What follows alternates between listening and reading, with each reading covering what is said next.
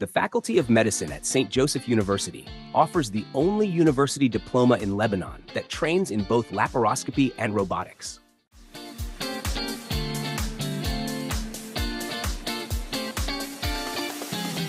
The program is divided into two parts: a theoretical part on robotic and laparoscopic surgery, and a practical part, which is training on the simulator in virtual reality, on task trainers, and on laboratory animals in full compliance with all ethical guidelines. The goal of this training is to practice moving the instruments reflexively so that when performing surgery, there's no need to think about how to move them. The students practice how to rotate the instruments, use the clutch, reach all areas, and handle the instruments effectively.